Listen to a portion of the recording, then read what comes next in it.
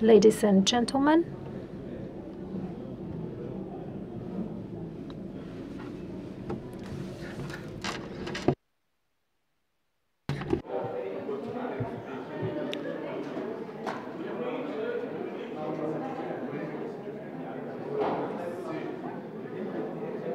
Дами и господа, ladies and gentlemen, monsieur, dame.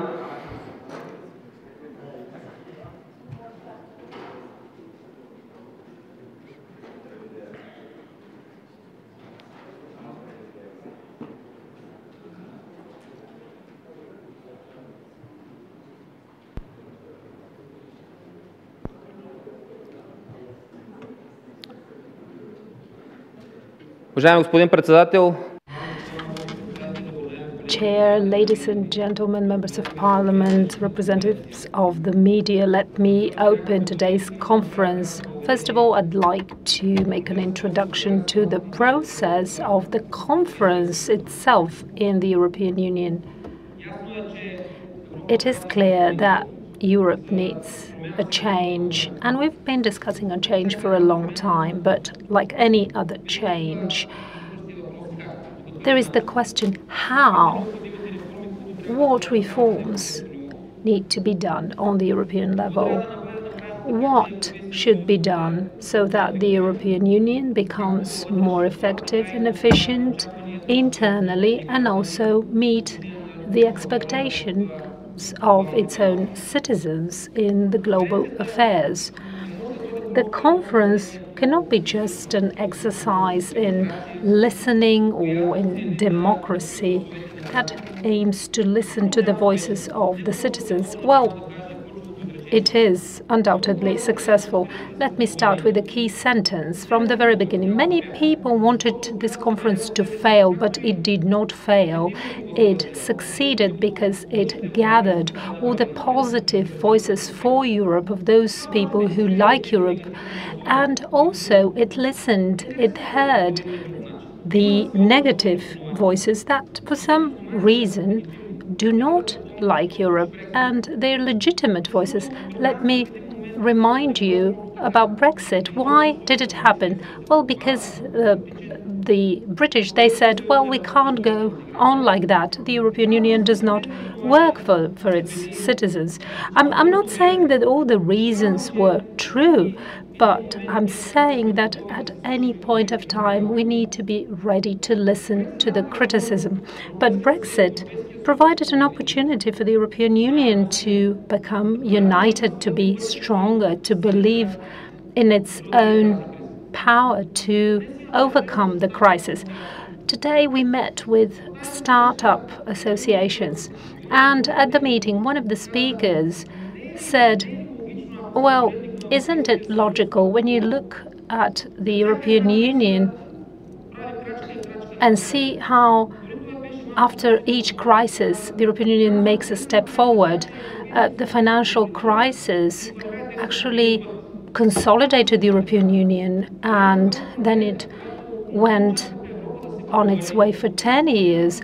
Many people expected Europe to fail in terms of the delivery of vaccines and the economic implications of the pandemic. But Europe met the expectations. It did not fail. It united, it braced and met the expectations of the citizens. And now there's another crisis because of the Russian aggression in Ukraine. And for the first time, the European Union allocated 1.5 billion euro for targeted assistance for Ukraine in the form of weapons deliveries and arms deliveries. And when Europe wants to build its own political and moral credibility, this is the way to go. And I agree with people who say that in order to become a geopolitical project, the European Union should become, first of all, a political union. Yes, I agree. We cannot use institutions that belong to the 19th and 20th century. We need to reform institutionally. And I do not agree with people who say that the treaties are not an alternative. Well, we there are a lot of things that we can do without changing the treaties, without amending the treaties, but there are many other things that we can do by amending the treaties. But the Bulgarian government signed a document that said that it is not for more integration. But knowing the historical past of the European Union, the fall of the Berlin Wall, and the fight for all democratic standards and for unity of all 27 member states, and at the same time looking at enlargement in the Western Balkans, this is the way to go, because enlargement is the best way to break away from the totalitarian past. And Bulgaria had a clear pro-Atlantic position. Back then, Tony Blair, the Prime Minister of the UK, said Bulgaria and Romania will be rewarded for belonging to a certain value system, and they chose the way of civilization, and now we are part of this civilization. We made a strategic choice to be part of NATO and the European Union. We cannot look indifferently to the countries from the Western Balkans. And recently, this idea has been circulating very much. Let's separate Albania from North Macedonia, and let's give a prospect for Albania, but not for North Macedonia. But the European acquis was has been fulfilled by both countries. So how can we explain to the next generations, if we are insisting on this argument that we have a historical past, that we want to have a future together with North Macedonia and the European Union, how can we separate then one country from the another? What moral weight will Bulgaria have on the international stage and in the face of its own citizens, especially those who want to be part of the European Union? That is why with this introduction I wanted to outline the issues facing the European Union.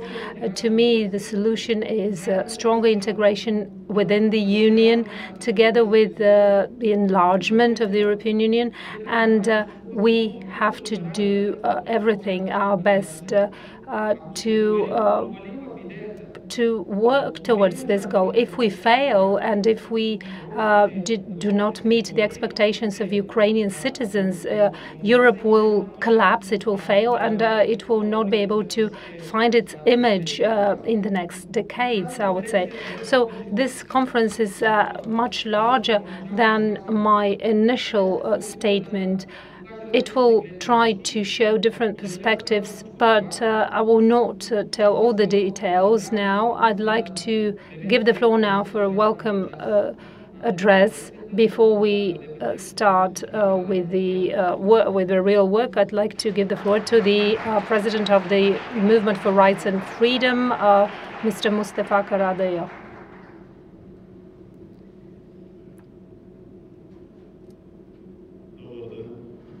Good evening. First of all, I'd like to welcome our guests, and especially the chair of the Liberal Group, the European Parliament, Mr. Stéphane Séjourné. I'd like to thank you for your attention, Your Excellencies, all ambassadors, all the representatives of the diplomatic corps. I'd like to thank the members of parliament. I can see mayors in the audience. There are also representatives of the youth organization of the movements for rights and freedoms. Dear participants, dear guests, the conference on the future of the European Union has come to an end. We heard the report on the Day of Europe, the 9th of May. We heard that the European Union, and that's only natural, that the European Union is trying to meet the expectations of its own citizens for democracy, peace, freedom, and both personal and economic freedom, rule of law. The European Union needs to continue to develop and live up to those expectations. We, as citizens of the European Union, we must not be afraid of opening up the power of united Europe. We read in the reports that the conference agreed on 9 topics with 49 proposals and over 320 measures. However, the institutions, both the European Parliament, the European Commission, the Council of the European Union, and the European citizens with their participation in the conference have been discussing the ways for the European Union to develop, because we can see that some of the proposals can be implemented without any amendments to the treaty for the European Union, but for other things we need a change, and the institutions of the European Union need to be leading after this one-year conference, and we all together should set the direction to go. We, however, can see that the European Union in some of the topics needs more consolidation. Even topics that have been discussed for a long time, like energy and transport connectivity, which in one way or another we think that we could develop with today's situation in the European Union. However, now in a situation of war in Europe, we can see that security is not enough, energy security included. We also need some form of independence, or at least a prospect for independence. We need our own vision plan, the European plan for security and independence. From that perspective, we can see that it's not enough to try and develop those topics in today's situation only, but there are also other topics cropping up that give us indications that we should be thinking about. For example, the Bulgarian Prime Minister signed a document and committed Bulgaria without any discussion having taken place in the country, not among the government, the politicians or citizens, whether Bulgaria wants an adjustment or not. And this is another issue when we are talking for or against on some so important issues. When we have the national stance expressed, that a discussion needs to take place in the country. And also when we talk about the enlargement of the European Union, we all know the history of the movement for rights and freedoms and our own stance. We know 2 models for resolving ethnic conflicts, the Bulgarian model and the Yugoslavian model. The Bulgarian model, the Bulgarian ethnic model, whose author is our honorary President Dr. Ahmed Dogan, is based on employment. And in the 90s, when all the world expected that in Bulgaria there would be ethnic conflict. But we said no to revanchism. We said that we will build liberal democracy in Bulgaria. We would work on the way to democracy and equity, and we've been trying to uphold this since the 90s. And in former Yugoslavia, however, ethnic issues were resolved in another way. Former Yugoslavia disintegrated. I don't want to offend anyone, but each town and city, well, became its own, became a country, while we managed to preserve the integrity of Bulgaria and develop Bulgaria. What did we say at the beginning, back in the 90s? We said, well, if the Balkans were a mosaic of ethnic groups and everyone lives with their own features, then the best way forward is to be members of common unions. And for us, those unions are NATO and the European Union. And in this way, we could see the development of Bulgaria.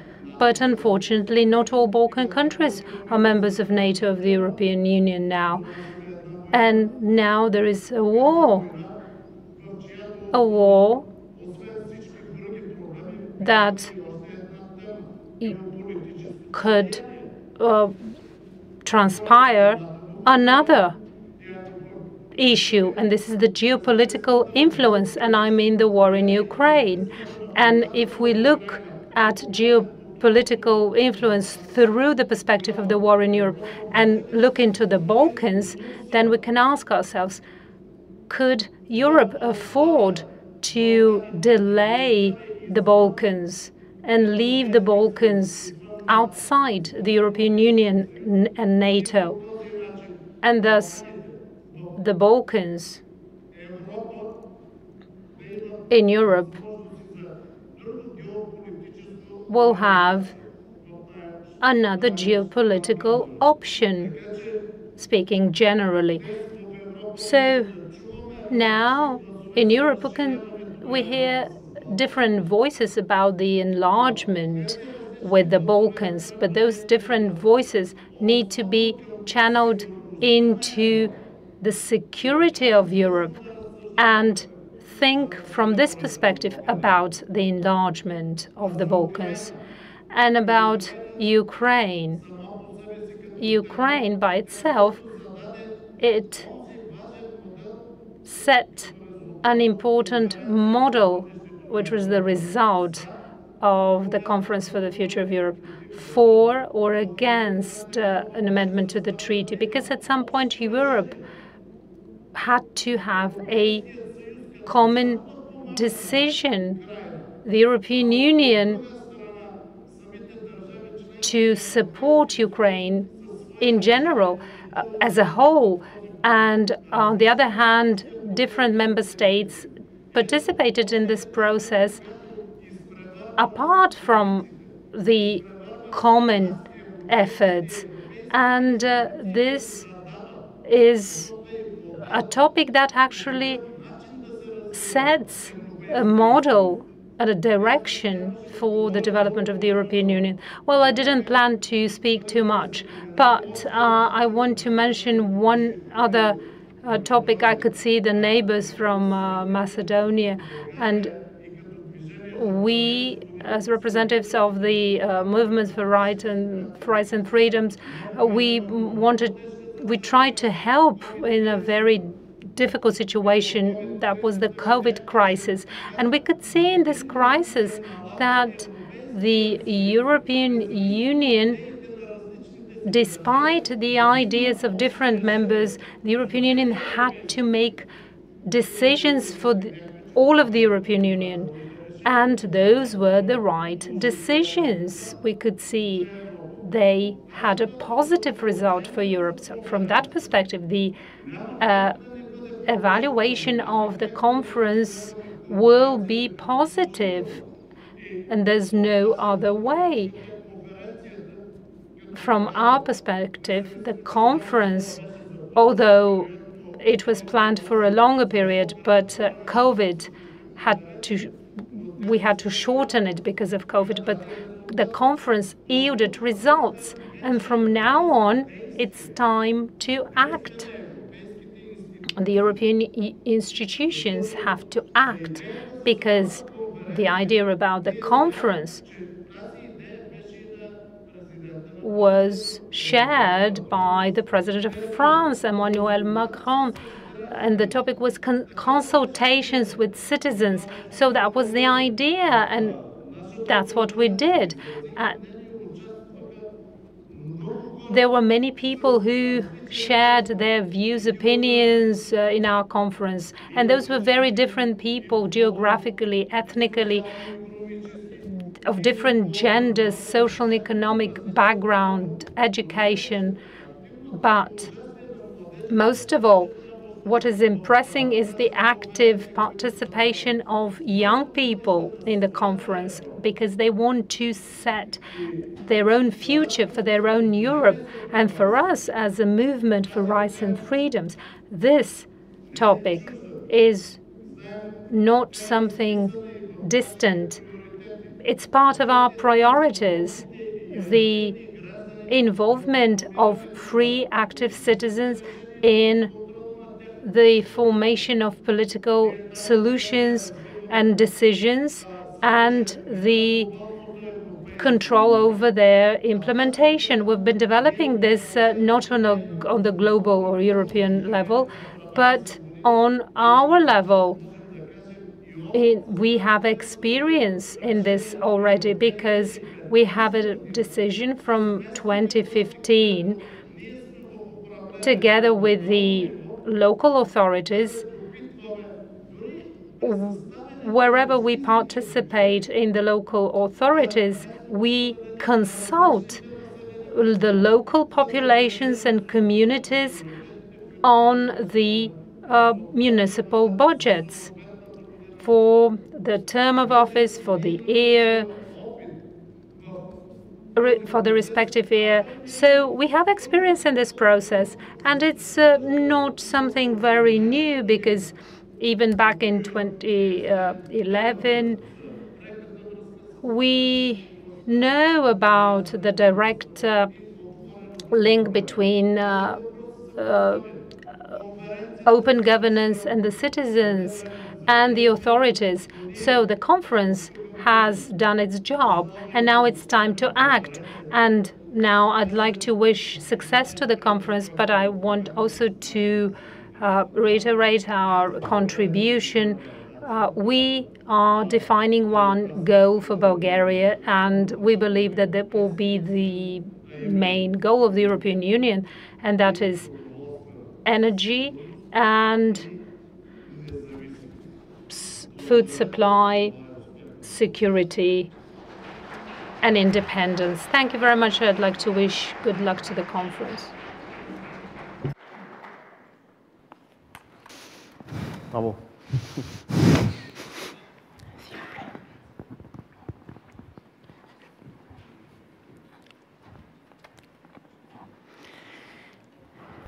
Monsieur Séjourné.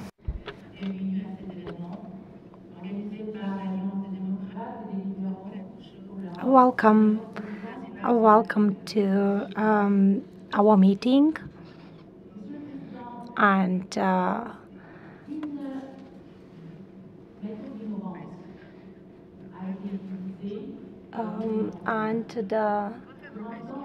welcome to this meeting organized by Ilhan Kyuchyuk, the co-chair of ALDE. This is an unprecedented effort, the effort to listen to the voice of European citizens. And politicians have discussed 9 different topics. Topics such as climate change, healthcare, culture, sports, and youth. the final report that was presented on the Day of Europe, the 9th of May, 49 proposals. We saw 49 proposals as well as 320 measures. These proposals and measures, they might help us face and give an answer to the current crisis. But the question is, do they lead to a greater integration within the European Union? Thank you very much. Thank you very much for your question. I'm really happy to be here in Sofia. It is very important to have this conversation related to the future of Europe, because we are basically starting our work right now, our political family. That is ALDE, as well as Renew Europe. Believe that it is very important to discuss these issues. These issues need to be translated into real actions. The philosophy actually has two goals. First of all, these proposals, they help us solve certain paradoxes. All countries, all member states, all institutions, the European Commission, the European Parliament, and European citizens face such paradoxes. European citizens would like to keep their identity. The European Parliament would like to have the right to an initiative, but at the same time wouldn't like to replace the Commission. The European Commission, in turn, believes that it is important to make its work more democratic on the grassroots level. The Council of the European Union wants to have greater Europe, but at the same time does not want to give up decision-making by consensus. The very goal of this conference, to have panels with citizens who will take part in this discussion. All of these, all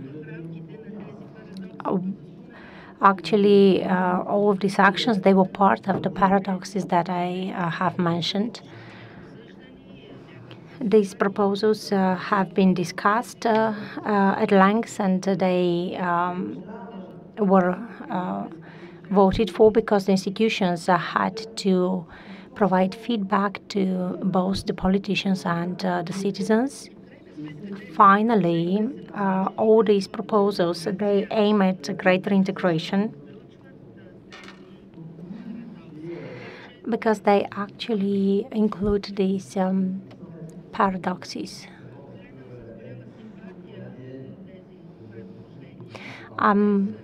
I really feel great support for these proposals. They're part of our DNA, of our political family. The European space is a political space. This is what we have heard from the speakers before me. This is not just a diplomatic space within which Paris talks to Sofia and Madrid to Berlin. We have also institutions, and we develop our political space via these proposals. So we have all these 49 proposals. This is what I can say to your first question. The conference on the future of Europe ended during the French presidency of the European Union. Emmanuel Macron was re-elected on the 24th of April as the president of France. And the French president actually upheld the idea of a reform of the European Union.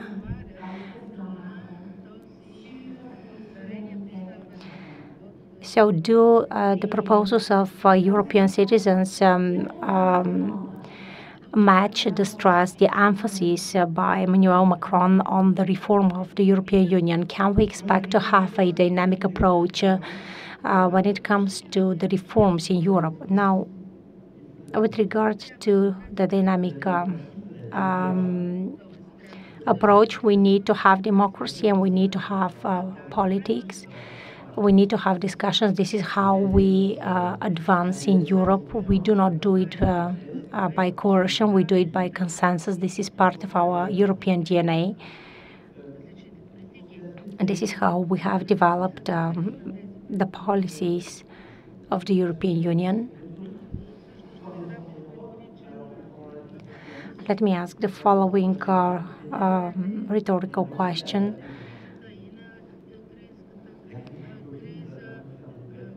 During the COVID-19 crisis and during the Ukraine crisis, we adapted our measures. So we managed to buy the necessary amounts of the necessary vaccine doses. We showed solidarity and unity within the European Union. You're well aware of all these developments. We have also achieved an agreement, a historical agreement with regard to the refugees. And owing to this agreement that was signed by the 28 member states,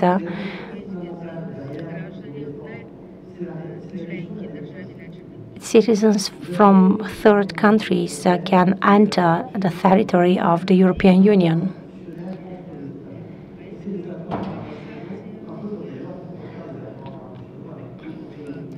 We have seen that the Council of the European Union also follows the lines of international agreements.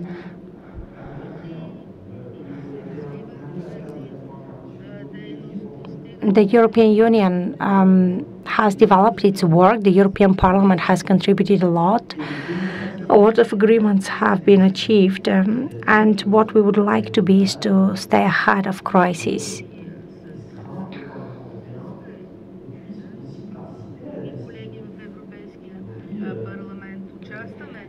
We take part in decision making in the European Parliament, and our goal today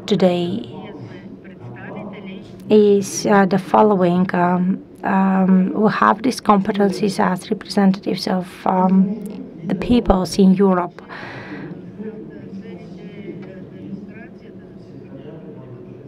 Of course, one of our goals is democracy. We would like to be ahead of crisis. We know that what we might face in the future are wildfires and natural disasters. We might again have to face another health crisis. So we have to make decisions by referring and asking the opinion of European citizens. Now, when it comes to the dynamic approach, as I said today at the National Assembly, this is a living organism, and if it is not a living organism, it will be under attack from populists and demagogues. Our institutions have to listen to the voice of our citizens, and if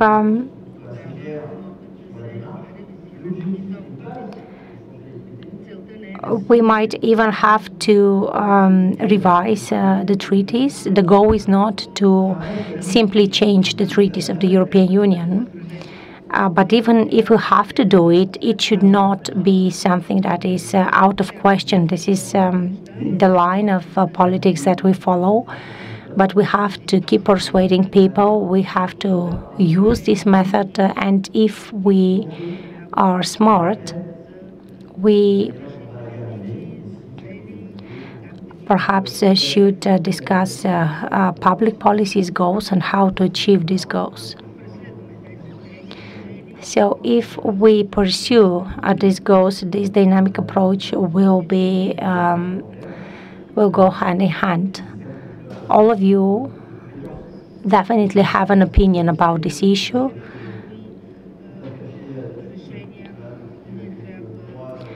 That is why some decisions have been vetoed, but we shouldn't bury our hat in the sand.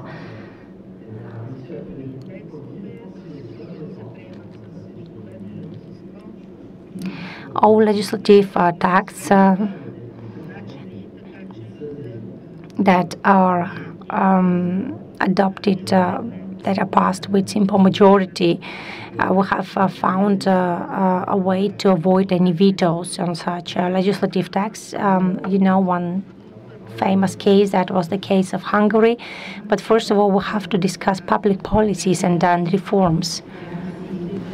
In the context of the aggressive campaign of Russia against Ukraine, the Council adopted the fifth package of sanctions against Russia. On the one hand, the war in Ukraine made some shortcomings of the European Union stand out, but at the same time, these sanctions also harm European citizens. Are all these issues priorities for the European Union? Yes, of course. Let me go back to what I said in the second place. If we had considered and planned all these sanctions, if they were part of the text of the legislative acts, perhaps we would have considered also the aspect of solidarity. We know that Bulgaria is much more affected than France. The impact is not the same. We know that some countries actually suffer more than others because they are strategically dependent, for instance, in the field of energy. Your political party has its priorities, and in general, we have to show solidarity. Some countries have to be supported to a greater extent than others. Perhaps we have to change the philosophy behind the support. Yes, a lot of sanctions have been imposed, but part of the sanctions are paid by the European Union citizens, and this is not something new. Households have been hard hit. The prices, the costs are rising. This is also valid for both Russia and China. Our economies have been affected, but in a different extent. So we also rely on solidarity, European solidarity, and this is what we have to do. We have to keep working on these issues so that solidarity is part of the European legislation. Perhaps we can consider the setting up of a solidarity fund.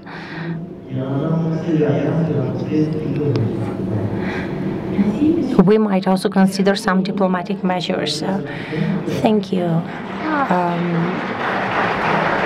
Thank you very much, Mr. Séjourné, for the answers to my questions.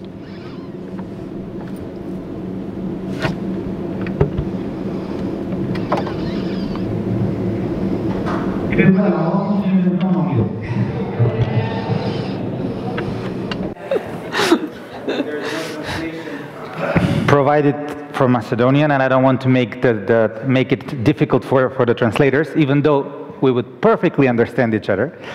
I would like to welcome you for this last part of the conversations today, when we are going to have a dialogue with a couple of friends from the Liberal family who were actively involved in the Conference on the Future of Europe, to discuss what are the next steps. We heard it from the leadership perspective. We heard the leader of the European Liberals, we heard the leader of the Bulgarian Liberals, we heard the next steps that were announced by the leader of the Liberal group in the European Parliament. Now let's go back a little bit to what the conference was all about. The people. Those who actually were the source of the recommendations that were mentioned before. 49 recommendations and over 300 measures to be taken place. So thanks a lot for the services that are helping us to get the chair. I think we need more. So I would like to welcome with me on the stage the next speakers, and that is Annelou van Egmond from the Netherlands, who is Vice President on the Bureau of the ALDE Party. And when Annelou will be in the room, she will join us. I would also like to welcome with us Silvia Dinică, Senator from Romania, from the Romanian Liberals. Silvia, please. Yes, have a seat. With us is also from Austria, Ines Holzegger. I hope I pronounced your name rather well. So please join us at the stage. Ines is a member of the Bureau of the Young European Liberals, LYMEC. Elected Vice President only a few days ago. Congratulations indeed. Yes, please. And not to be left as the only guy on the stage, I would like to invite Hussain, who is actually Chief of Staff in the European Parliament, a member of, to the MEP, and who comes from the United Kingdom. Hussain, please.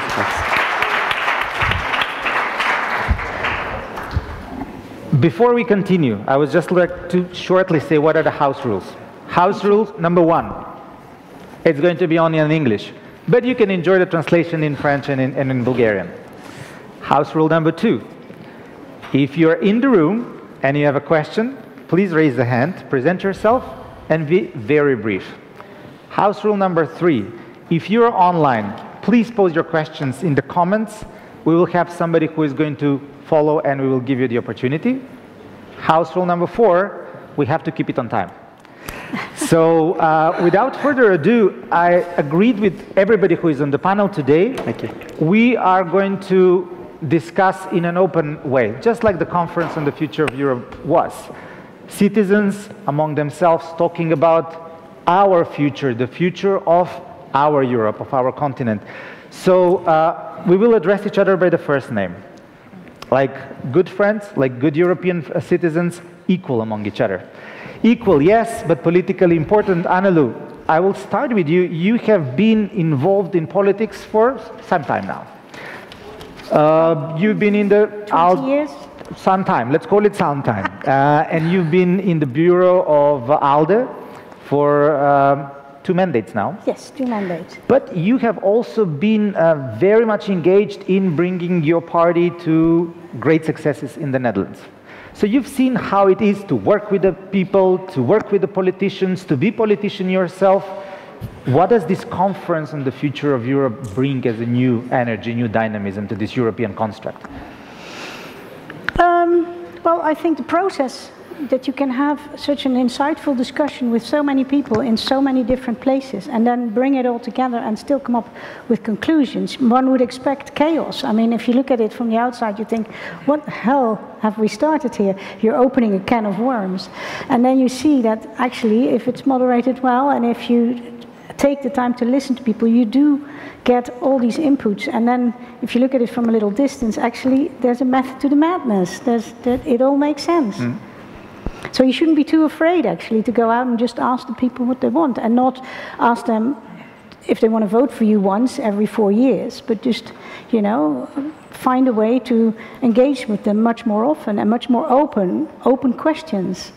So you think it was an exercise worth making it, right, as it was previously said?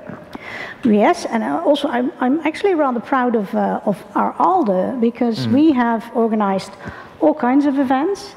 And we've made it possible for our member parties, sometimes with the help from our staff in Brussels and sometimes on their own, to have their members participate, and therefore the liberal fingerprint on this end result is something that I'm very proud of. I think you can see that we participated. We definitely came to the table.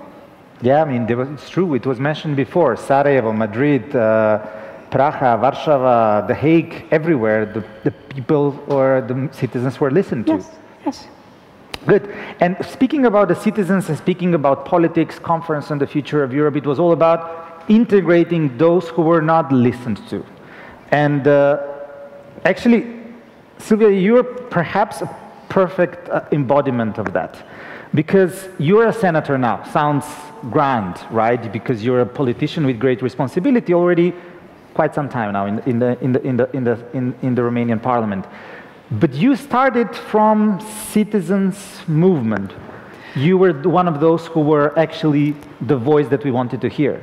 Indeed, you're totally right. So I guess this voice started to raise in some of the European countries a bit before. And when I say this, I refer to my story. So at the end of 2015, I was a citizen, right? And a bunch of citizens decided that they want to have a voice in politics because they realized that the political decisions affect everyday life. So politics is part of everyday life more than sometimes we want to hear or we want to talk about. So this happened in Bucharest at the end of 2015, and then we entered the Save Romania Union entered the parliament at the in local council in 2016 in the summer, but then in December we were in the parliament with 9%. So I was a senator in December 2016, and I'm at the second mandate right now. So you're right. We citizens wanted to have a voice and found a way by starting grassroots parties. And do you still listen to the citizens now that you're inside the institution? Yes, we still listen to the citizens. Of course, the pandemic didn't let us to be close to the citizens, but we are more comfortable being there, talking with citizens, than being in our offices. This is what we were discussing earlier. You were telling me you're always on the street talking to the people, asking for their opinion. I still feel more like a citizen than a politician, I must admit it, and I don't want to lose that. And was this conference helping this entire construct of citizen-friendly political deliberation? I think it did, and I think now it's our job to talk about it more, because as you said, the dialogue took place in the same time at a more European level. So I think our job right now is to look at the main conclusions, which are, of course, we need a renew Europe that's closer to its citizens, and also the conclusion that we need more participatory democracy within the function of the European Union, and take that further and go explain to the people what are the main conclusions, and of course how we want to do that, how we want to get there. We'll talk about it, how to put it in practice. Ines, if I can turn to you. Conference on the future of Europe, right? And you are from the Young Liberals. You were, as you said, now elected vice president of the Young European Liberals. It is about the future we would like to share together on this continent. How was this entire conference perceived by the young people? Well, our former LYMEC president, Antonetta, really put a focus on this conference, as right now there's so many challenges, let's be frank, so many challenges to youth that I don't think were there 5-10 years ago. If you look at the precaution of the pandemic and the strains this had on mental health and job opportunities for youth. So this is really something that we were very vocal on. We gathered our member organizations. We put forward proposals on the one hand on the institutional side, on the other hand on political issues, like I said, on the job market, on mental health, on all of this. And I really think that this is something we, as youth, will need to be persistent for the results afterwards to be then actually implemented. Because you can talk a lot about what would be nice, but it's really about then implementing it, and that is then a sign that the youth and the future really matters, I would say. And you're very right. I mean, we live in a world where the word crisis kind of dominates. The two words dominate, future and crisis. Did the conference actually offer a ray of hope? That if we are a tunnel, there is a light at the end of the tunnel? Yes, so I have to confess that first I was a bit cautious, I would say, because there's a lot of big words and a lot of big promises what the future, what the Conference on the Future of Europe can do. But just seeing that the majority is really interested in making this European Union work and make it better, and not just splitting up and saying, well, we're fine. This at least made me very hopeful, and we can see it also in our membership that there's a lot of hope. But like I said, now it's about implementing everything. Well, it's better. It's basically we are working on a project hope rather than project fear, and that's what makes us, the liberals, different from the others. So it's a conference on hope for our own future. And speaking about hope, I'm going to turn to Hussain. You're active in politics, but you also work in the Secretariat. So you bring the two sides. You are actually bringing the point of view of helping the politicians to bring the people, but also helping them to formulate policies. How did, from your perspective, especially given your citizenship is from outside of what is the European Union today, you're from the United Kingdom, how does this entire concept of Conference on the Future of Europe look from your perspective? In what way, sorry? What exactly are you looking at in there? Was it a useful exercise? Was it something that was beneficial? Was it something that you were actively involved with? So the conference, I think, was very successful. You can just see the sheer numbers of people who were involved, the cross-section of society. People travelled far. They took time off work. They arranged childcare. They come to collaborate and really put in the hours for us to really push forward.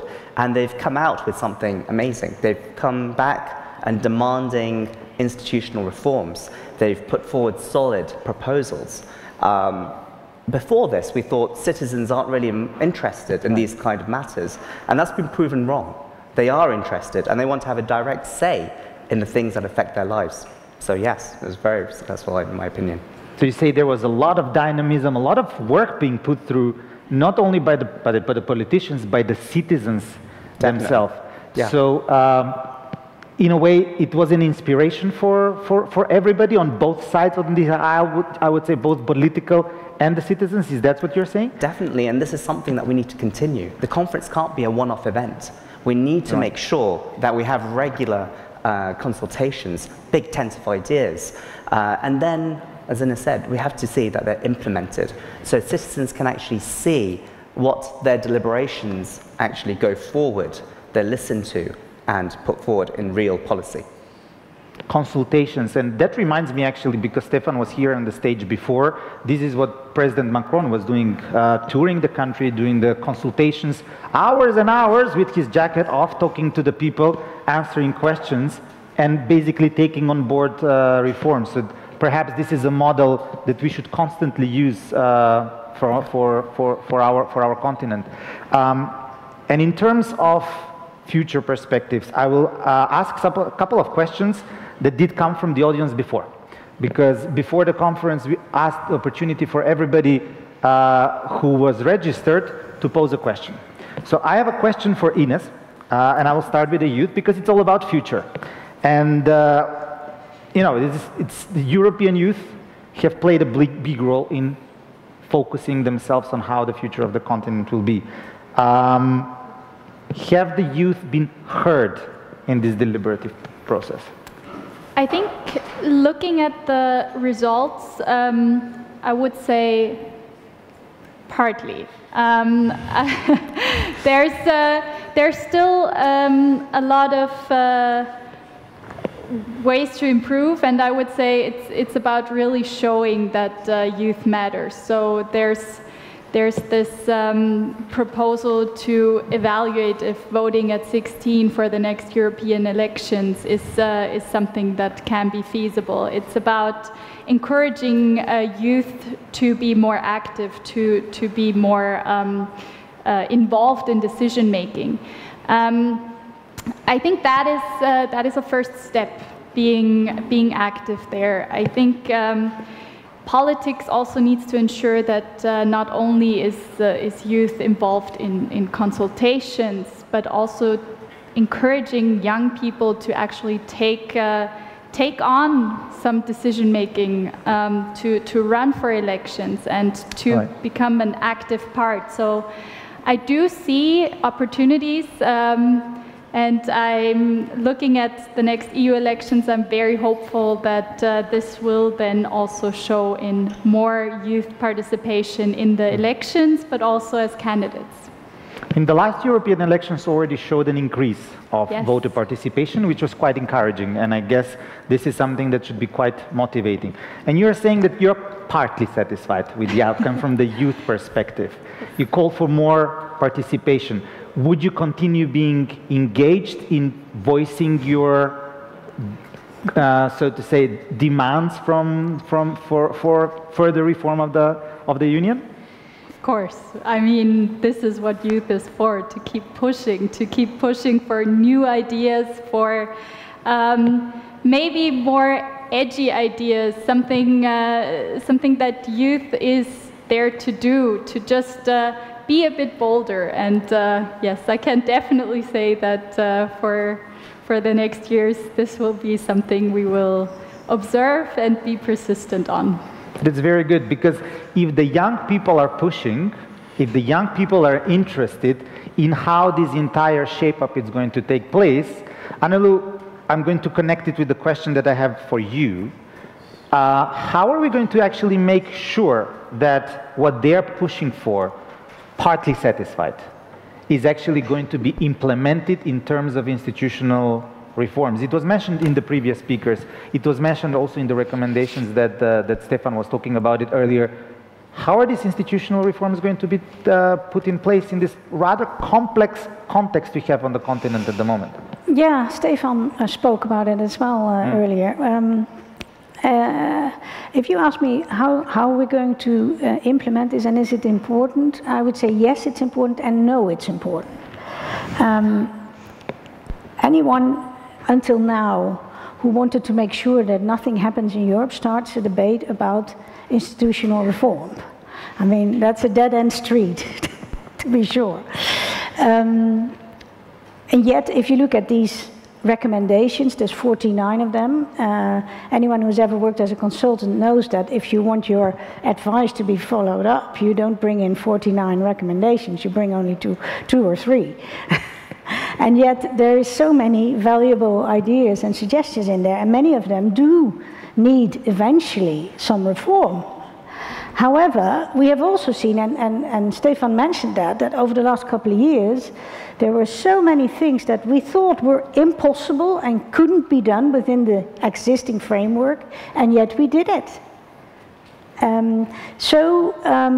Yes, ideally, I think Europe should start working on its reform ASAP. However, this is not a reform first and then change later. I would see this as not as an either-or situation, but just these are things that have to go simultaneously. And, you know, we have to change, and then we'll do the reforms along the way. But don't use the reforms as an excuse to not get started on all these interesting suggestions. You were in a campaign of your party, and you have been, through the European Liberals, helping a lot of political parties in shaping their political messages. Yes. Now, with all these reform ideas that are being put forward as a result of the citizens' demands, how easy is it going to be for the political parties to make their programs attractive for the voters that will include these reforms?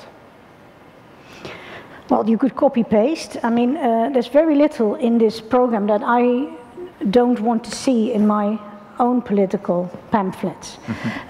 However, you also have to focus. And I think... Taking questions, sorry. Sorry. Sorry. I think when you look at the whole thing, I think Emmanuel Macron was the one actually who looked at the whole framework and said, there's really only two, if you look at it closely, there's two things we want. We want a Europe that's more independent, and we want a Europe that's more effective.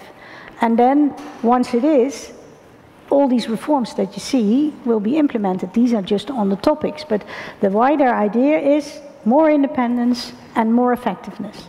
And I think that should be the starting point of any political program of a liberal and democratic party anywhere in Europe. And does that include European Constitution? Again, that's another can of worms. And anyone knows that what you do with the can is you kick it down the street.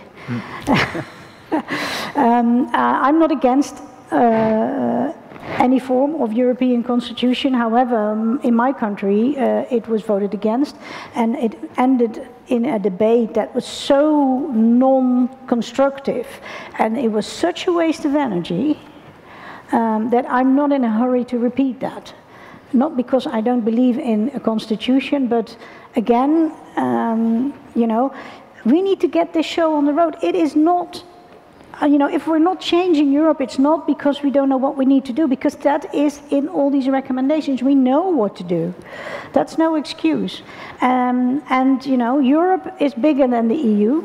Europe is changing rapidly. The world around Europe is changing. They're not going to wait for us bickering over whatever kind of institutional reform. Right, you're very right. I mean, Europe is changing, Europe at large, outside of the European Union. The world is changing. We are living in dynamic times, to say the least. And the influence of other actors are there, which brings me to the question for Silvia. The world is changing, but we have not completed the process of European integration. First, within the territory of the European Union, and then to enlarge it further. And in that context, there was a question for you about what to do with the Western Balkans. How will the Conference on the Future of Europe and the deliberations that were from the Conference on the Future of Europe help to accelerate the integration of the Western Balkans and thus actually put on the side as much as possible the malicious factors? I think it helped a lot because, as you know, during the conference,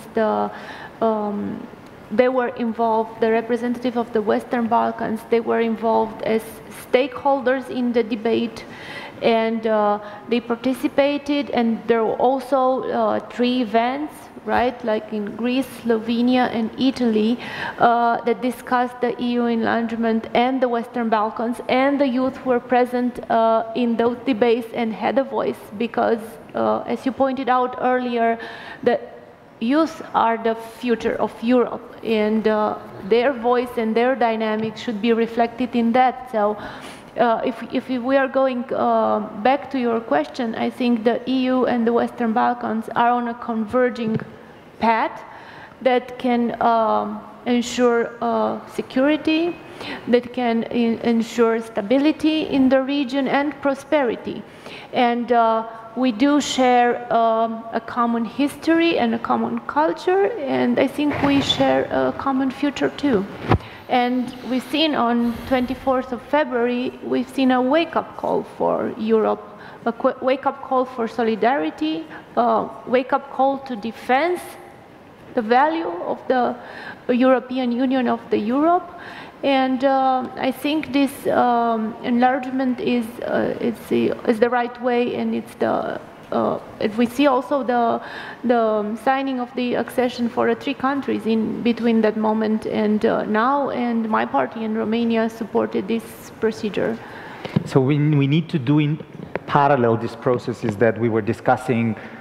Institutional reform, making sure that the parties integrate within their platforms what the proposals are from the Conference on the Future of Europe, plus making sure that in parallel we manage to bring in the countries that from the Western Balkans that are willing to join, that are determined to join. Because I think we all realize that together we're stronger, and you were talking about even a stronger autonomous. We have to be economically leaders, global leaders in some of the field. We have to fight for that. We have to fight to be competitive and to have all the pillars that make us strong. Because as we all know, we started with the economic union, and then we can be, and we are a lot more than that. And you remind me now that when you say about unity and strength, we went this morning to the Parliament of Bulgaria, and what stands in front of the building, for those of us who understand and speak Bulgarian, it says "Soedinenie pravi silata." It means the unity makes the strength. So it's actually a perfect message that the forefathers and the foremothers of the Bulgarian statehood have sent the message both to the Bulgarian politicians to understand that its unity is something that is very important, both nationally and regionally and continentally. And speaking about Europe at large, which was mentioned, as a consequence of the Conference of the Future of Europe, it was first the President Macron who spoke about something new, a new political construct called the European Political Community. Stéphane, correct me if I said it wrong. And then afterwards, it was the President of the European Council, another liberal, Charles Michel, making a tour of the Western Balkans, speaking about European geopolitical community, or call it whatever, he said, which would give space for the other countries who belong to the European continent and who belong to who share the same values, to be part of it. How does this idea sound from the UK perspective, given you're British? Well, there's the UK government perspective and the rest of us. So I think the UK government perspective, when Emmanuel Macron came out with the European community, having this looser organization where everyone can take part, and even, in passing did say for the United Kingdom in there, the response was, no, merci. But that's the UK government, and that's quite typical of them. So the UK side, we really need to have a competent government first. We can't have a prime minister that's inept, that lies and cheats. And it's for us opposition parties to actually get our acts together and make sure that we can have a future with Europe. Because hearing what President Macron said, that was hope for me, as a starting proposal for where we can get back. Because as a Liberal Democrat, eventually we do want to be part of the Union again. That's a name. So yeah, it's an excellent proposal. The whole kinds of different levels of it, I think, is something that needs to be explored. And as British Liberal or British citizen, whatever, a person who has own opinion and participated in this entire exercise on the Conference on the Future of Europe, how does this, the conclusions, how does this general debate help building closer links actually between the UK and the European Union? We are still traumatized from the morning news from 2016 in June, when the outcome of the referendum was not the one that we have deeply hoped in our hearts that it will be. How does this conference actually help rebuilding those ties and strengthening those links? Well, it's the example it's setting. There's a few factors there where, as Liberal Democrats, we actually had conferences ourselves. Ilhan was one of the speakers. We had other MEPs come along. So as Liberals, we're very much interested in what's going on. And it showed how participatory dialogues can happen, they take place, they move forward. They came back with ideas such as transnational lists, which are fantastic, real European elections. So that's what we need. We need to get rid of this idea and this kind of, the EU is just full of unelected bureaucrats. This helps, having these kind of transnational lists. And as a British citizen, it's the importance of connecting the EU with the citizens. It's really, that was what was missing in the UK, to build that trust. So the proposals are a fresh breath there to move forward, and how politics should be done. So basically, when listening to you, when you're saying as a British citizen, this brings about connection. But I believe that everybody would agree with you that this kind of proximity between the political processes and the citizens is something that we all need, be it British, be it Dutch, Romanian, Austrian, Macedonian, whatever. And speaking about that proximity, I'd like to open the floor to those who are actually present in the audience to join this discussion. We said it's an open discussion, open floor, so please, if you have any kind of question or even comment that you would like to make in line of what we are discussing here, please be encouraged to do so, like millions of Europeans did over the last year. So the floor is yours. Just raise your hand. Don't be shy. Говорете български, ако искате, нямам проблем. Ще преведем. You can speak Bulgarian if you want. There will be translation. Please, Ambassador. I would invite you to bring the microphone to the front. If you just be so kind to present yourself for those who do not know you. I'm Khalid Aymara, the ambassador of Egypt here in Sofia and in non-resident in North Macedonia. Salam alaikum. Alaikum salam.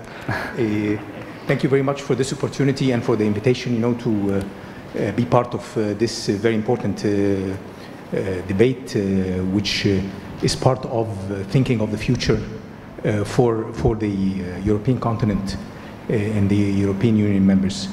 I said the European continent because many are aspiring members of the European Union, and for many years the Union have been a very attractive, I think, future for many Europeans.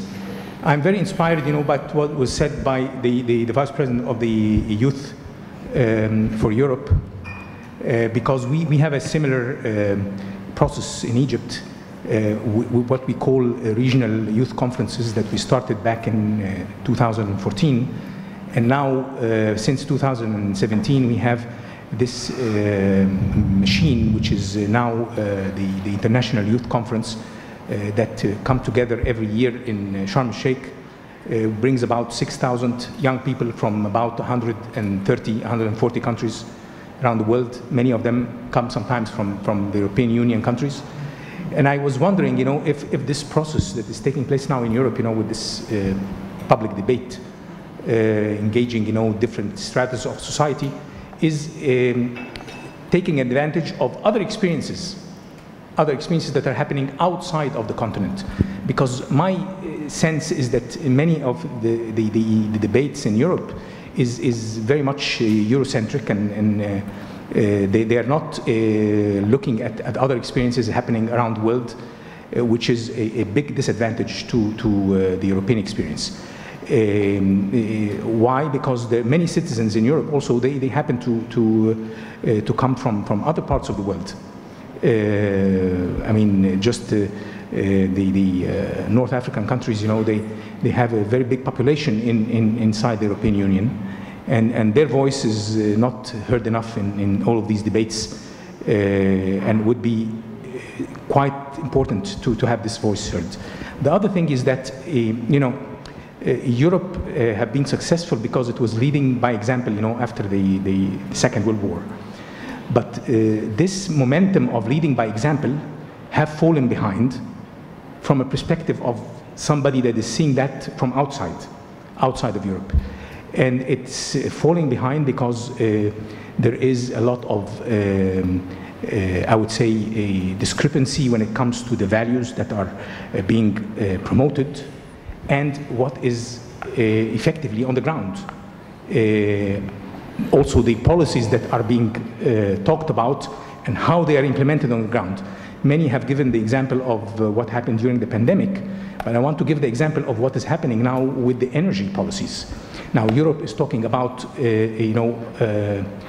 common buying of energy supplies, but in reality every country is going its own way when it comes to the energy contracts that they're making right and left, without any consultations at the European level, or with maybe window dressing at the European level.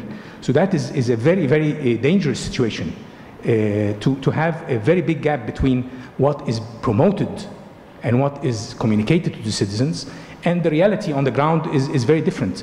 And I would think, that this gap is what needs to be bridged for any of these debates that would lead to actual reforms, would give fruitful results for the future of the continent. Of course, the European project also needs to look at how Europe will position itself in the global world.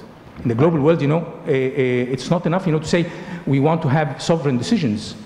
It's very easily said, to have sovereign decisions, but when it comes to reality, this is very far away from the practice. And so, yes, how to position Europe is very important, because especially for a very important region that is very close to Europe, which is the Mediterranean, South Mediterranean region. That's very important because we are partners, and we need to understand, how Europe is positioning itself when it comes to working with the, let's say, the circles of interest and the important regions in the neighborhood. This is something very, very important. Thank you very much. I don't want to Shukran Khatir. Thank you very much, Ambassador. Two actually important points. One point is Europe autonomous, sovereign, decisive when it comes to actions. And the other point was Europe open to the world, in terms of learning from experiences and in terms of dialogue with the others, particularly those who are immediate neighborhood, but also those who are like-minded in the world. How will this conference reform proposals contribute to both concepts? Stronger Europe and open Europe. Well, I think this shows we need a bigger tent. We like to think of the European Union as a community of values, and it is obvious that there's a great many people who share those values and who want to be part of that storyline, and who also want to be inspired by it, but also want to bring in that inspiration. Because it would be just silly to imagine that our respect for the rule of law and our respect for equality is something exclusively ours, and that there's not people all over the world who feel the same. And so we need to find a form, a modus to bring all these groups and ideas together, be it from Australia, be it from Egypt, be it from the United States, Canada, and from all over Europe, because we are on team democracy. We've quoted Emmanuel Macron. We can also quote Joe Biden, who says today it's between democracy and dictatorship. And obviously we are on team democracy, and that team needs to be as big as possible. So I would welcome this inspiration. I would want to be inspired, and I would want you and the people you talk about to be inspired by us. Thank you.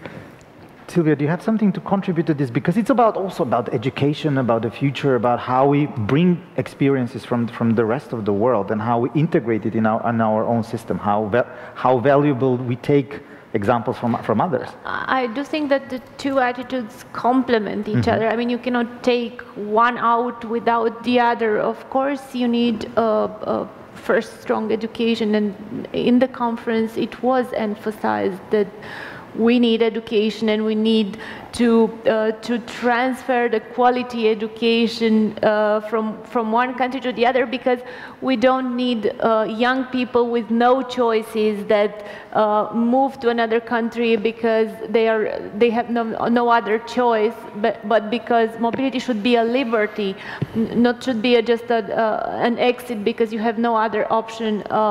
And of course we end up at education. We always end up at education, and our system of education were challenged by pandemic, but I think we learn a lot of that, and we can take out that gap, and we can be better, and we can have a stronger educational system. Of course, it's not easy. I mean, I don't think anybody at this table said that any of this would be really easy and we can do it like all of it tomorrow. But I think we all agree that we can do it, and we have the proposals. And I was thinking earlier in the day that about the number of the proposal, you know, because you say 49, you know, it's like a big number, and but I think in a way it's better, because every time I'm also thinking at national legislation, I'm thinking, well, what do I have to do? I have to go from a general statement, a general objective, to doing something practical. How do I do it? And the more we tackle this into more details and we understand better the problem, because all this is complex, then we can better find the solutions. We can find the solutions fast, and we can find better solutions. I think that should be our goal. Finding better solutions. That's, I like to repeat that. I'll quote you on that one.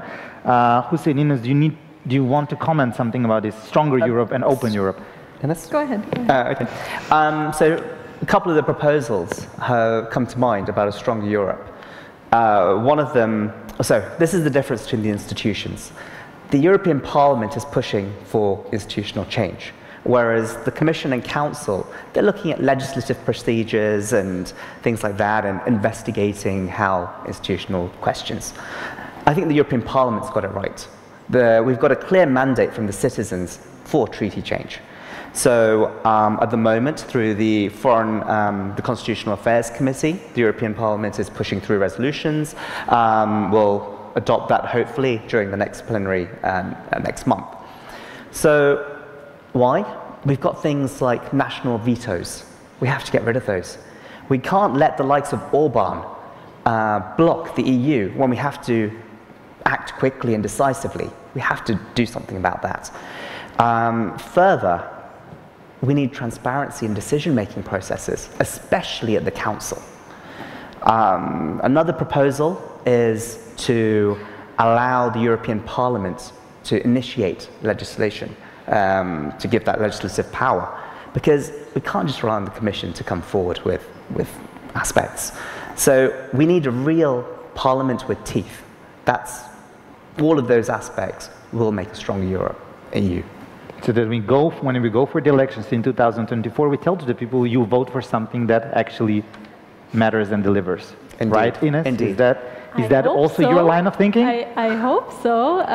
So in the end, we actually can vote for the Commission, who sits in the Commission, and we actually can make a difference there. So it's not. I was campaigning myself for the EU elections, and a lot of times you heard, well, it doesn't matter anyway, someone will be there that I don't vote for. And it's for now, it's still very hard to explain all the processes behind it, and that you don't actually vote for the Commission, you vote for the Parliament, and what this entails. I think there's still a lot of potential to make the EU stronger by opening up and decision-making processes on the one hand, but also getting closer to the citizens with these decisions that are made. And I think in the discussion, open or strong and or strong. I think actually the openness of Europe makes Europe really strong. It's the diversity that we have that some might say is a weakness, but I do think, and there we go to best practices and learning from each other, I do think Europe and especially within the EU, we've gotten much stronger by learning from each other, by using synergies, and I really am hopeful that in the future this will be even more, and that my children, my grandchildren will have even more possibilities than we fight for now. So, yeah. More possibilities and being more inspiration for the rest of the world, as the ambassador said, as Europe used to serve in the past. I'll allow for one more question if there is from audience. Yes, Ambassador, please.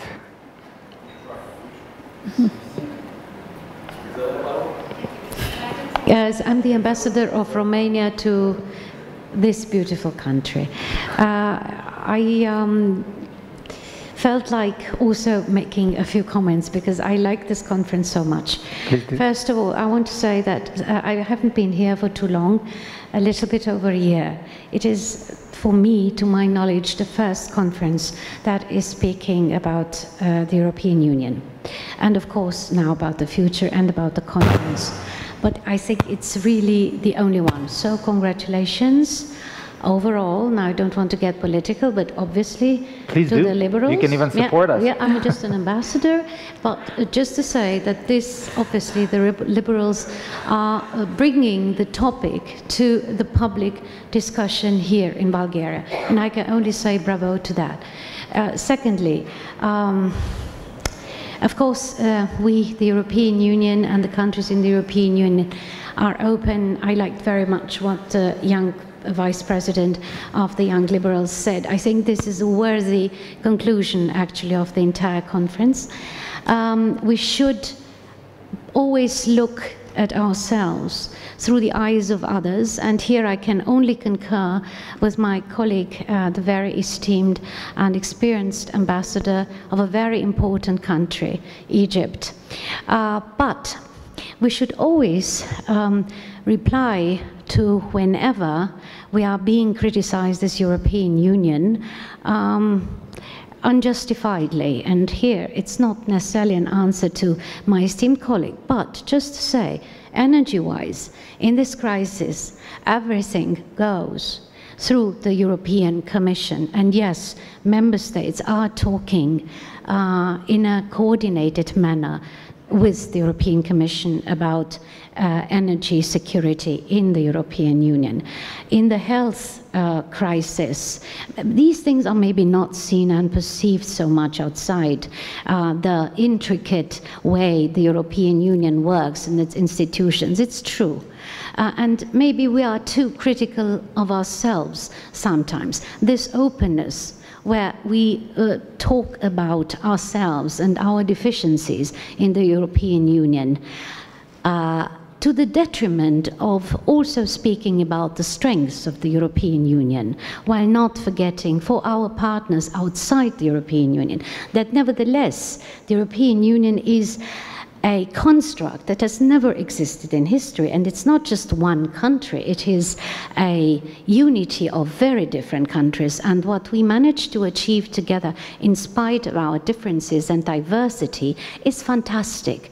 And yes, for me personally, because I've worked a lot in EU member states that have been founding the European Union, it hurts me to hear that from the outside we are not being seen as leading by example anymore. And that is why I'm appealing also to you, the politicians here, to speak more, and of course to the president of Renew, but everybody else, and not only from your party, the ones who are doing EU politics on a daily basis in my country. I'm appealing as well. Speak more about the strengths of the European Union, especially in times of crisis. And last thing, really, congratulations for one more thing. Keep our British friends close. And bravo that you have invited representative of a party that used and still is totally pro-European, but you need to recover now a lot, and I cross fingers that the Lib Dems do better in the UK. But all of us talking about European transnational politics, this is where we can have our British friends still anchored where they belonged, will maybe once again belong to. I don't know. So thank you very much. Mulțumesc, Ambassador. And just as a point of reflection and remembering the facts, indeed we have a British citizen who is on our panel, and he might be member of a party that is not in majority. But if you see the opinion polls, what he says is actually the opinion of the majority of the British electorate. Correct me if I'm wrong. given I have a British... I'll say yes. Given I have a British nationality too, I'd concur with you. And a good reminder that, Stéphane, take note that maybe the decision to have, by the President Macron, of the meeting in the room with the mirrors of the summit was not bad. Because there are plenty of mirrors to look at over there, and there are mirrors that show things which have to be changed and improved, but there are plenty of good mirrors that will provide reflection to us, that will encourage us that actually Europe is still an excellent example, both for our citizens, for our democracies, but also in the world that we live in. So with that note, I would like to ask my dear panelists to come with the last concluding remarks. What would be your encouraging remark at the end of this exercise, Annelou? Well, also in reaction of what Madam Ambassador said, I think if this conference on the future of Europe has proved one thing, it is that you can be pro-European, you can love the idea, and yet you can see that there is so much room for improvement. All these people who participated in this Conference of Europe, they didn't do that out of anger or spite or the need to destroy something, but they had ambitions, they were hopeful, because they think, yes, there's a lot of things that are not bad, especially compared to a lot of other places in the world, but it could be so much better. And I think, you know, we've got a whole list, a whole to-do list now. I mean, you know, what's keeping us? 300 and something points to check. Hussain, what is your message of encouragement at the end? So, as I mentioned, this shouldn't be a one-off event. We've seen that citizens want to be heard. They want to be part of the process. We have to show that we're going to actually implement what has been recommended. So that needs to be pushed forward. On the re-election of President Macron, we've seen that the political centre holds. The centre-right dominance in Europe is dwindling, and that gives us hope, hopefully in the UK as well. Will that happen? I hope so. So there might be change there. Thank you, Hussain. Silvia, how does it look from the message of encouragement from a senator from Romania? I keep in mind the word of engagement that we heard earlier from the youth, and I think it was an excellent exercise with some very good conclusions. And if we keep this engagement and we keep the engagement towards implementing all these major measures, because I think we want a Europe that's more like them, like agile and dynamic, and that can adapt fast and can respond very quickly, and can meet our trust and our beliefs and our expectations. And I think we can do it. Meet our trusts, beliefs, and expectations. Can we meet that, Ines? I know that you said that you're partially satisfied with the outcomes, but can we meet that? I think so. I think for a positive outlook, we need to make sure that this conference on the future of Europe, also the European Year of Youth, is not ending there. It's not just an exercise and then we're done, and then next year it's a different year and we forget about it. I really love the points that were made, and I can only say, as youth, we're ready to put in even more ideas. We have a few, and we're more than ready to be engaged. And I hope that in the future processes, youth will be part of strategic decisions, will be part of decision-making, and as I said, looking into the future, also decision-making ourselves. Yeah. Thank you very much. More than willing to be engaged. So I would like to invite everybody to stay in that mode. More than willing to remain engaged. And in that sense, I would like to thank the audience who has followed us online. I would like to thank all of you who came participating here. I would like particularly to thank our co-hosts, which is the ALDE party. Thank you, Ilhan, as a leader of the ALDE party. Thank you, Mustafa, as a leader of the bastion of liberalism in the region and in Bulgaria, MRF. Thank you to everybody who traveled. We know, Stéphane, you're in the middle of the election campaign in France. Go win those elections. We want President Macron to have a strong parliamentary backing in the Assemblée Nationale. And thank you very much to all the panelists who have joined me on this lively debate. If you wonder how I got the British passport, I learned the rules, and the rule said I had to finish by 7:40, because now it's the reception time. So do enjoy yourself. Thank you very much.